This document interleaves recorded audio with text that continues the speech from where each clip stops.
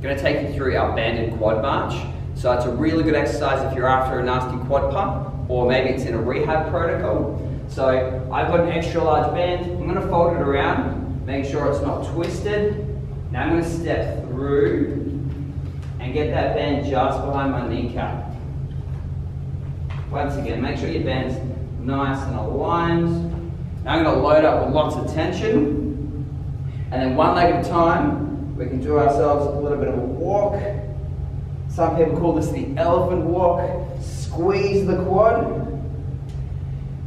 And then hit your prescribed reps. Maybe you've got a max effort set. Maybe you can go both legs. Really trying to extend the knee, lock it out, load up the quads. Enjoy that nasty quad pump. Really drive some blood in the area. Enjoy.